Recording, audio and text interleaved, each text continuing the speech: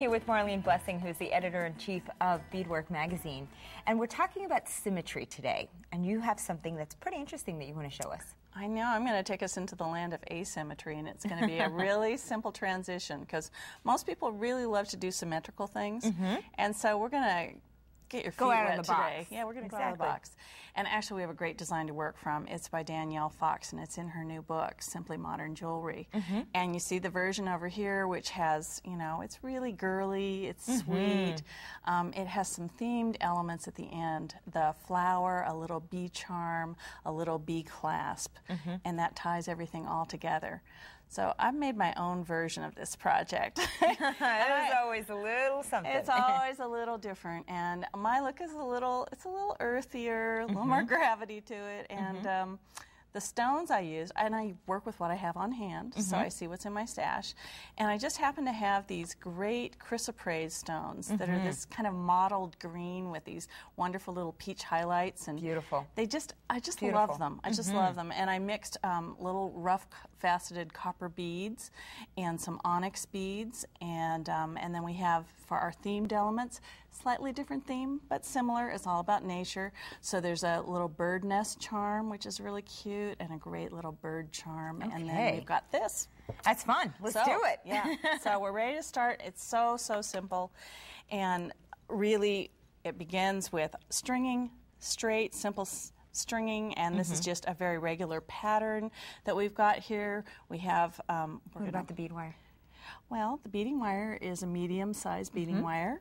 So it's about an 18, and you know, you can just see it's just one element at a time, and obviously you want something that's going to be heavy enough depending on the beads that you're using. You do, and this is, you know, this is going to fit through the size beads that we're using on this. And so you have the beads you have the chrysoprase beads that you talked about before. We're going for onyx, copper, onyx, chrysoprase, and that's our pattern. And then we have a little stopper on here that we put on here to make sure that things don't fall off. You can see all the ingredients right here. That's it. This is a simple recipe. And I like that the beads themselves are asymmetrical, too. They are. They too have an earthy flavor just because of the way they're cut. Very organic. And then over here, we have our almost finished bracelet. And here's where we get asymmetrical. And asymmetry is just, it's so easy to dip into. It really is. And I happen to have a really great another nest, just like the other one. It's so pretty. What are the odds? What are the odds of that? And I love mixing metals. So here we've got one that is, it's called shibuichi. And it's a process where a little bit of gold is applied to sterling silver. And then it's beautiful. It's finish finished. To it. Yeah, it has a patina that gives it this rich finish. And then we're going to string, it's as simple as stringing the onyx bead, then we're going to string the copper. I mean, could it get any easier? And then to put this charm on, and because I want it to hang down just a little bit, it already has a jump ring on it, but I'm going to put a second one on.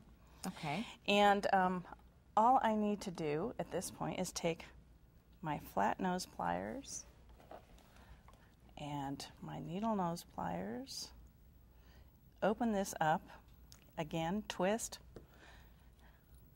I know you love working with jump rings. I love jump rings. They are such a cool design element, and, you know. They add a lot to it. They add a lot, and then just close it up. So we have that hanging now. And really, it's the last two ingredients. Now, what I managed to find, and it wasn't easy, so you don't have to go this route, but I had some little copper crimp tubes. They're 2 millimeter. So I thought, well, let's just keep the color coordination. Keep the copper going. And then I love this little clasp that I found because I don't have any two clasps that are the same. But this one has a little rutilated piece of quartz in here, and by rutilated, those are these the little needles in here. They're called rutiles, I guess. All done by nature. All done by nature. Nature put it there for us, and it kind of looks like little twigs or little pieces of straw. So it ties into the bird, the nest, you know, everything that's here. And then we can just finish this up. We're going to have a second bracelet to wear. I think maybe this would be perfect for a wedding party. What do you think?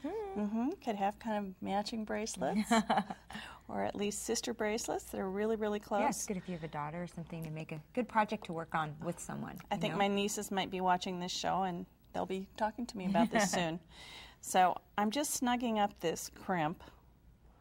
Okay. So I get it as close as possible to the last bead, and sometimes the snugging takes a little playing. Okay. I guess we don't have to get it perfect, do we? But there we go. And then just use our crimping tool. And you take this to the back channel, and what it does is it creates two little channels. It's like a valley. It is. And then you round it at the front of the plier and press it down and close it up nice and tidy. There we go. Perfect. And then all we need after that is the flush wire cutters. So we get it nice and clean. And look, we have our finished bracelet. Perfect. And it's so pretty. It is pretty, and I love the asymmetry. It's gorgeous. I love it too. Well, I like that you've taken that same concept and brought some variations of it too. So once you get started. I did, and I'll show you both of these. The one with the lucite green beads and you know, the cream color beads and then the little flowers is just again another putting your toe in the water because it's subtle. And the asymmetry comes in the form of a flower that's right here at the beginning that doesn't repeat again later on. It's just right here. So that's really easy asymmetry. And then the bracelet next to it, now it's go crazy asymmetry. We have lots of different sizes, ingredients, colors. That was fun. Yeah. Thank you, Marlene. You're welcome. Well, Katie Hacker is up next.